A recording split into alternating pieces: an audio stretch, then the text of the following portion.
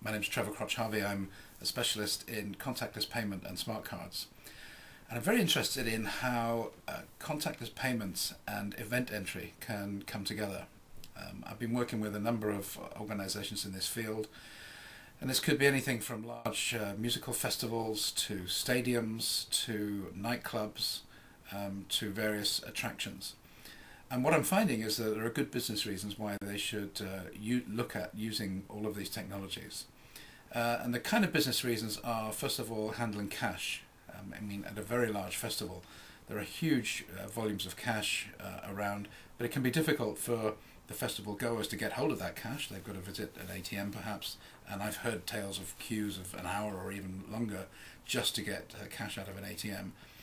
And while somebody is waiting to get cash from an ATM, they're not buying anything.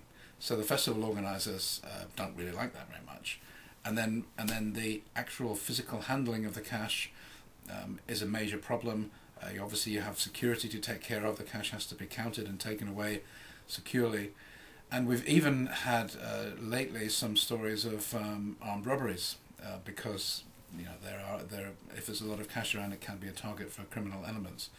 So there's a desire to use some kind of contactless payment, whether it's through a card or it could be, in that case, a wristband, so that people don't have to worry about cash and the organisers don't have to worry about handling it. Another reason for doing it is so that you can get more data about what people are doing.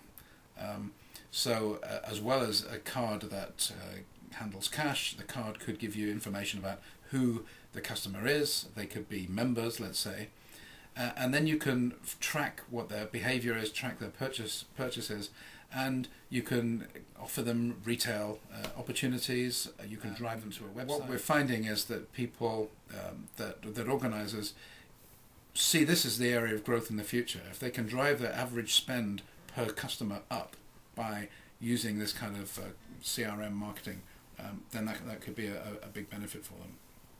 And of course, contactless payment can be a lot quicker than cash. And if you're in a busy sporting venue, for instance, then you have a huge number of people that all want to buy a drink or something within a short space of time. And throughput is really critical. So if you can get the average transaction time down, then obviously you can sell more or reduce your costs, or both. So this is a really interesting interaction of technologies and business opportunities. So what I'm doing is working with people in this field to understand how they can adopt the technology to achieve their business goals. So my name is Trevor Crotch-Harvey. My website is www.friendbook.com. If you'd like to talk about this further, please get in touch and I'll be very happy to speak. Thank you.